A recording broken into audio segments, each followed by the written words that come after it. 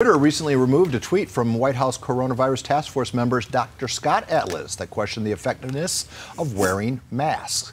According to Twitter, that post violated sharing false or misleading content related to COVID-19. Joining us with his reaction to Twitter removing his post is Dr. Scott Atlas himself. Dr. Atlas, good morning.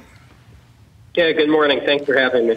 Dr. Atlas, before we get to the Twitter controversy, I just want to read a tweet that you just sent down about 36 minutes ago, and I'm quoting you now, sir. History will judge today's faces of public health and their media friends harshly. The only solution, vote like your life depends on it.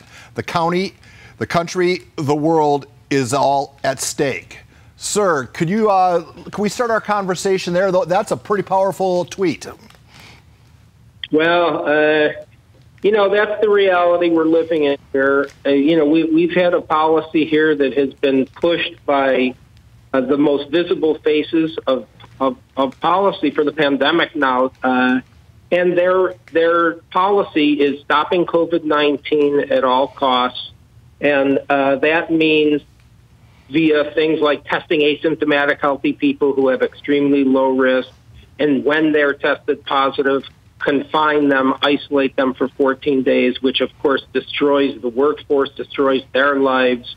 Is stopping in-person schools, which is enormously harmful to our children, not just for learning, but for things far more important like their mental health, devastating to families who have their businesses and their investments shut down. And that's a disaster. That policy that is pushed by those people is killing people. It's not just killing people because half of cancers are not being diagnosed, even though they're present, and that means those people will be coming into the hospital with more advanced disease. Many will die. It's not just because people refuse to come in. It's the fear that was instilled. It's not just shutting medical facility. It's the fear, and the fear has prevented people from seeking medical care, from getting immunized, from getting cancer screenings. There are massive poverty consequences where the UN projects 130 million people are going into abject starvation level poverty around the world. 400,000 people will now die of tuberculosis because of diversion of resources from things like that. Malaria program in Africa was devastated. The people that pushed those policies were completely wrong. They have killed perhaps hundreds of thousands or more people, and they keep pushing this policy. And I don't know if it's a combination of just complete denial of science as well as simply hubris, ego. It can't admit they're wrong. Their stature depends on their continued visibility in the public narrative. And when people like me, who show contrary science, who actually look at the data and then analyze it with the world's best epidemiologists from Harvard, Stanford, Oxford, people all over the world, and when I say those facts, because they are against that narrative, because they are against what the media and the public have bought into, partly out of fear and partly out of perhaps other motivations like an election year, that sort of thing is unconscionable. It is heinous. And to censor people like me who are putting forward facts, none of which were incorrect in the tweet that was deleted, zero. In fact, I quoted directly from the sources. I didn't even make up my own words. I gave the evidence.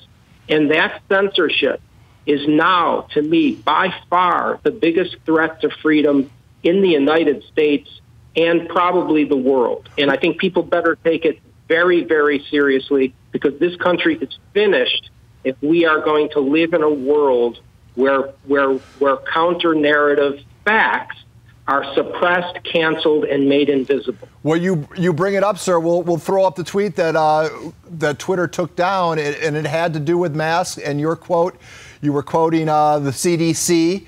We have it up now. When you hit the tweet button on this, did you think there was going to be the blowback that there was? No, because the reality is that I'm talking about in that tweet. First of all, everything has its context. I'm talking about mask mandates and universal mask wearing. And I stand by that completely because I'm giving the facts. There is no argument against that because I'm giving the facts. The facts are that places like LA County, Miami-Dade County, Hawaii, the Philippines, Spain, the UK, France, Israel, all over the world that have had masks in place with general population mandates to wear masks, the cases have exploded through those for months. If you look at the quotes that I put on there, I mean, you're not going to get a person more expert level than Professor Hennigan of the University of Oxford, who's the director of the Center for Evidence-Based Medicine and the editor-in-chief of British Medical Journal's Evidence-Based Medicine. And his quote is, "It would appear that despite 2 decades of pandemic preparedness, there is considerable uncertainty as to the value of wearing masks." We're talking about universal masks here. The WHO, that's a quote. There is that mass widespread use is not supported by high quality or direct evidence, and there are potential harms, and they list the dozens of harms.